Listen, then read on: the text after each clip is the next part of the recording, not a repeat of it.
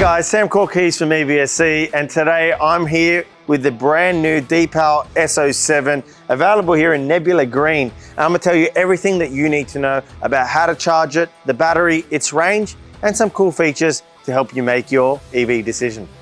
The S07 comes with an 80 kilowatt battery. That's massive, and it gives you a range of at least 475 kilometers. I think they've been a little bit conservative there. You might actually get a little bit more range.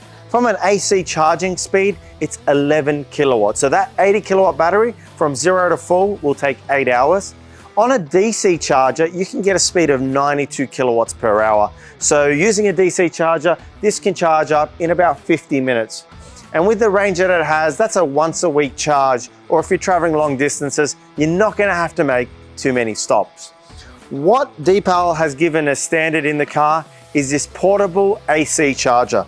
Now these plug straight into a standard household outlet and charge at about 2 kilowatts per hour. So it's not going to be your everyday charger if you're traveling long distances, because from 0 to full, this will take 40 hours. But it's great for emergencies. It's great if you're not really driving that much.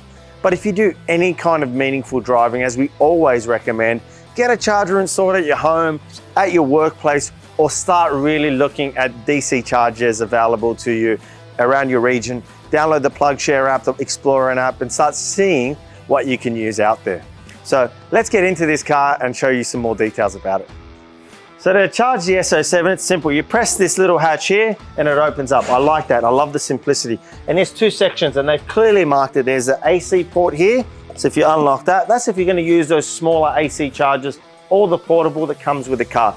Now, if you're at the bigger DC chargers, the ones that look more like a petrol station, also unlock that little bottom section there, and that's the port. Now, the great thing is this is CCS2, which is the latest plug standard. This is not a car that is gonna outdate quickly. It means you're gonna drive it for many years and you're gonna get really good resale value. So now we've jumped in the car to show you what you can do on the screen here. I really like this screen. You can actually kind of move it around here. I'll actually let you guys at home see this a bit more clearer. They've set the maximum battery rate. Now, Deepal in Australia is recommending between 80 to 90% for charging. If you're going on long distances, obviously push that out to 100% so you have the maximum range. In terms of charging current limit, you can do a quick 8 amps, 10 amps, 16 or 32 amps. I normally just leave it at maximum because AC charging can really be done at maximum all the time.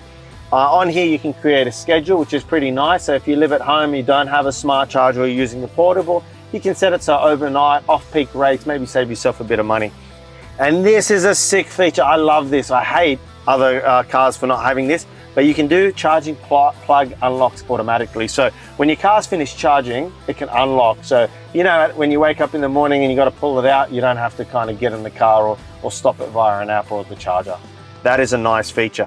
Now, if you're plugged in, a new screen also adds on. So we can see how long's remaining, how much range we have, the battery level.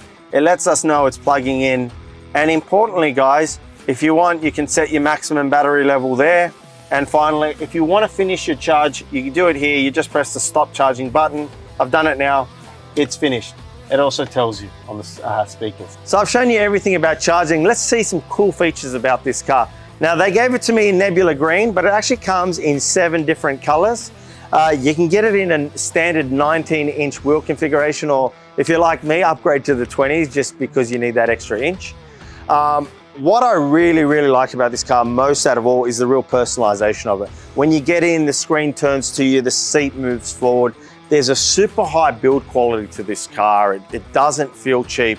I know with my Tesla, when I close the door, I never feel that kind of safety, you know, I don't know how to describe it. When you close this car, you know that you're in a really good car.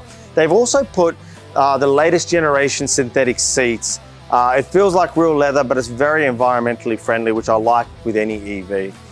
It comes with 14 Sony speakers as well. So for your music buffs, you're gonna really get a nice entertainment experience. And something that's even cooler is within the headrest, you actually have personalized speakers. So if you've got navigation on, if you've got your own music beats on, you can ignore the kids, you can ignore the wife, and just listen away and make sure that you get to your destination as required. And then in terms of the spacing of the car, it's not a cramped car. The kids at the back are going to have plenty of space, easy to get them in and out, and plenty of space for you. All in all, this is one of the best EVs available in Australia. Now, in terms of everything that you need for EV charging, advice, service, or support, contact the friendly team at EVSE. We're here for you. And on behalf of everybody, thank you very much for watching. Bye for now.